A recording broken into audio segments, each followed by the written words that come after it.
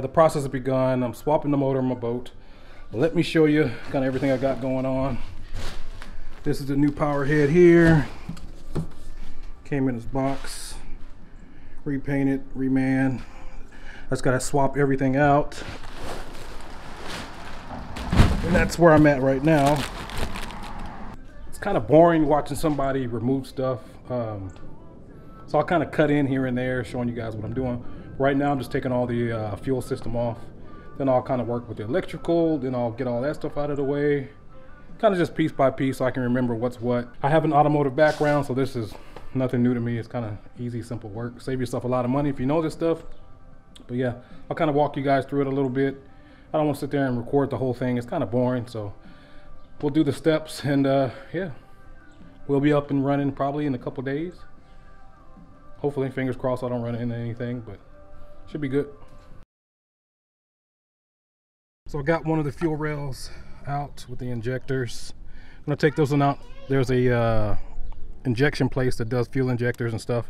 Gonna run it by there in the morning and get them to take care of that. That's probably my only hiccup. High pressure fuel pump, I take that apart. I'll probably just clean it real good, making sure no metals in there. This was the damage, this piston. Pretty sure the piston ring probably let go or something. If you look in there real good, in one of the, I can't think, one of the ports, you can see a chunk of metal down there that let go. But for right now, we're just gonna take the fuel system, oil, all that stuff out of the way, and just do it piece by piece. Well, I think I'm at a stopping point for today. Got the throttle body, the reeds out, just the fuse panel, the fuse panel, the wiring. I got it kind of hanging on there. I'll put it back for right now. Yes, dude. Just stop. See, got the fuel on this side off, got the wiring harness, computer, all that stuff out of the way. Need to take the fuel pump out. I think I'll do that before I quit today.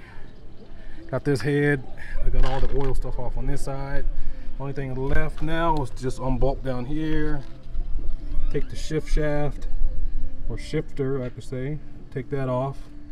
Look at the damage that's in there. I don't know if you can see in there. Daddy, What? I can still go that way. Let me turn on the flashlight so you can see in there. Daddy, I can go back to my iPad. You see how dry that bad boy looks? Yeah. I can go back to my iPad. Yes, yes, yeah. Anyways, my son's driving me crazy right now. You can see how dry it is in there compared to the. Give me another one. Look at that one. It's got oil. For some reason, this one was extremely dry. If you can see it, yeah, doing the best I can. There we go. Compared to like what these look like. So that's the stopping point for today.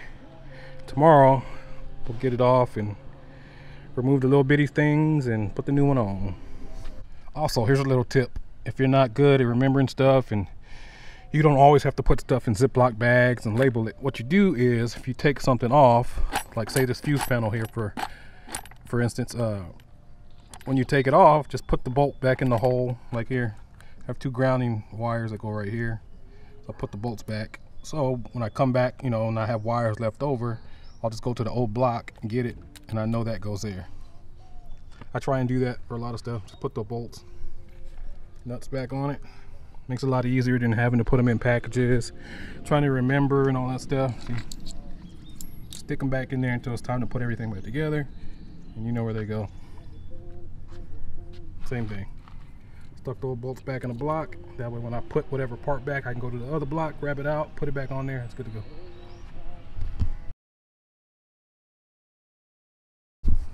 Well, welcome back. Day 2. And I think we're ready to pull the Powerhead. But anyways, I went to my buddy's and borrowed his engine hoist, cherry picker. I guess he let me have it. It's mine now, I guess. I don't know. But yeah, it's ready to go. Took all this stuff down here off. Everything's out of the way. Injectors are getting serviced. I dropped those off this morning. I meant to take the camera and take you through the process if you guys are here local. That way you can know where to do it. But when I go to pick them up, I'll take them back and I'll record the whole thing. But yeah, ready to pull this bad boy off. I just gotta take these covers off right here. Those hold the bolts from underneath, and then we'll pull it out.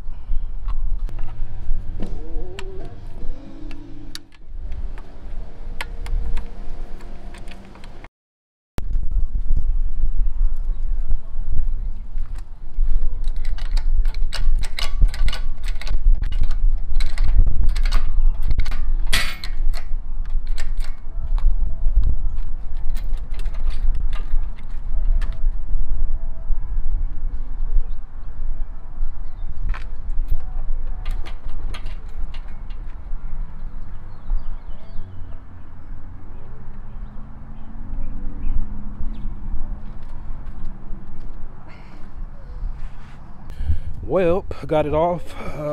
It says it weighs about 210 pounds, but I got to get that and this holds all the way up there. So yeah, I probably won't be able to do that. And the other thing is, I got to trim the motor up, which isn't that bad. You got a manual screw right here. Once you hit that screw, I just need somebody to pick it up while turning. My wife will probably turn it and help me out, one of the two. But I'm done for today. Now it's just getting that beast up there and swapping over all the fuel pump stuff and putting it all back together, then bringing that one.